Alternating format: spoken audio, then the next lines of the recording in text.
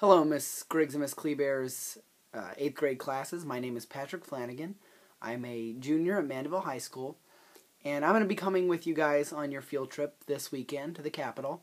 I've been on this field trip 2 times before, last year as a high school person helping Miss Kleebear and Miss Griggs out again, and once myself as an 8th grader. And I have loved this field trip.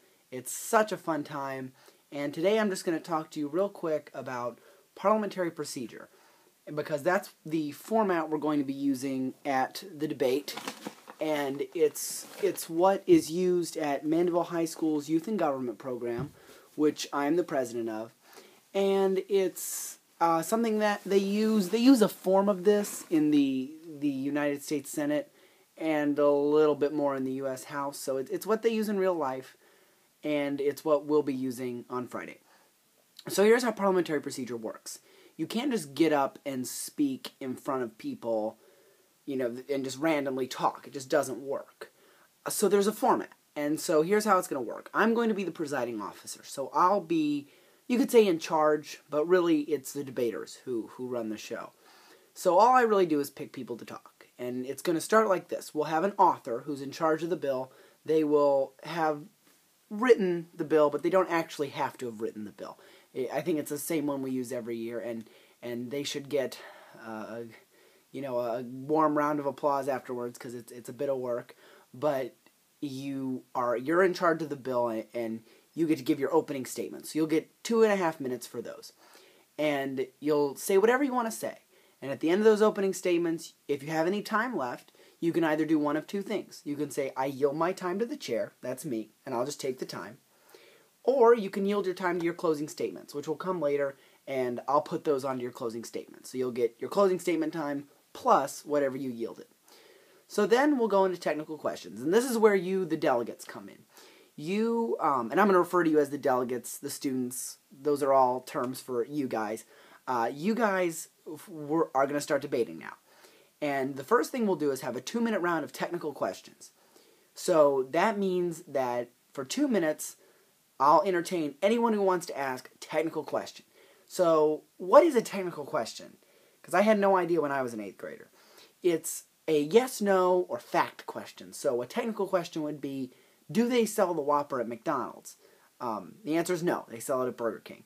But if they say, is the Whopper the best burger, then that's an opinion question, and that's not technical. See, the first question was technical because it was yes or no. The second question was not, because it was an opinion. So we're going to take 2 minutes of those. So anything clarify, like how many people will this affect? What will this cost? Things like that. And so after the 2 minutes of that, I'll recognize you. And so when I recognize you, so let's say there's this kid named Bill Smith in the audience, or the chamber, I'll say, chair recognizes Bill Smith. So Bill Smith just can't get up and ask his question. He has to say, Bill Smith, Mandeville Junior High, then ask his question. You always, always, always have to introduce yourself.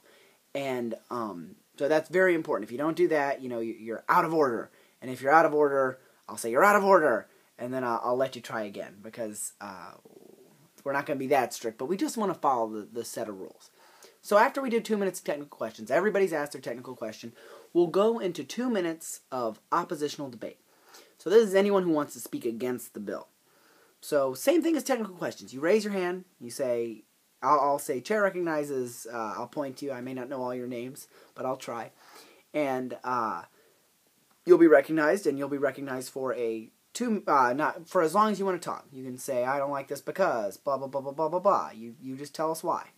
And then when you're done, you do what the author did. You can yield your time to the chair, or you can yield your time to another delegate.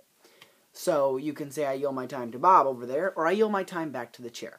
Now, one thing we can't do is, if let's say, Bill has yielded to Bob, Bob has to yield back to me. Otherwise, it's chain yielding. Now, I know this may sound confusing, and I'm kind of telling you this all at once, but just hang in there with me, and we'll try to fit together the puzzle by the time we're in the Capitol. So you can only yield to one person. They can't keep going. They got to send it back to me at that point. But you can yield to one person. So I've either yielded to the chair or yielded to me. You've sat down.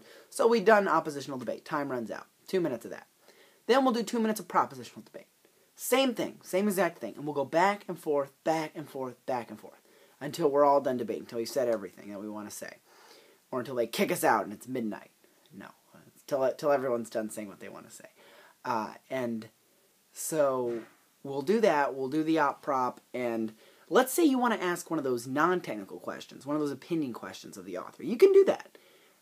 So when you raise your hand and you say, I'll say Patrick Flanigan, Mandeville Junior High, instead of saying, instead of just starting talking, you can ask the authors. You can say, will the authors yield to a series of technical or non-technical questions, and I reserve my right to speak after. So, what did I just say? Oh my gosh, that was confusing. I asked, will the authors, so you have to ask the authors first. We're saying, will the authors yield to a series of technical or non-technical, so you got to cover both. Got to cover technical and non-technical, that's important. So you're asking, will they yield to a series of technical or non-technical questions, and I reserve my right to speak after. Now, that's very important, because if you don't reserve your right to speak after, if they say, no, we're not going to answer your questions, you don't get to speak afterwards. You got to sit down. And so they can say yes or no. I mean, it's their choice. You're asking them. The only time they have to answer your questions are in technical questions. So if the author is just like, I don't want to answer any questions, they don't have to answer any questions. So that's how you ask a question. So after we've debated it out, I'll say, okay, no one else wants to speak. Everybody sure? Good, okay. We'll ask the authors to make their closing remarks, and they'll have 2.5 minutes or more, if any time was yielded from their opening statements, to make those remarks. Then after that, we'll move into a vote. I'll say the motion before this floor is that Bill number 284 does pass. And then we'll all hopefully get to use the electronic voting machines, cast our votes, and determine whether or not the year-round schooling is an official policy of our field trip. So that's parliamentary procedure in a nutshell. I'll be happy to answer any questions you have at the field trip. We'll work it all out. I don't expect you guys to know it after a 7-minute video, but I hope that this cleared some things up. I'm looking forward to seeing you guys on Friday. We're going to have a great time. See you then. Bye.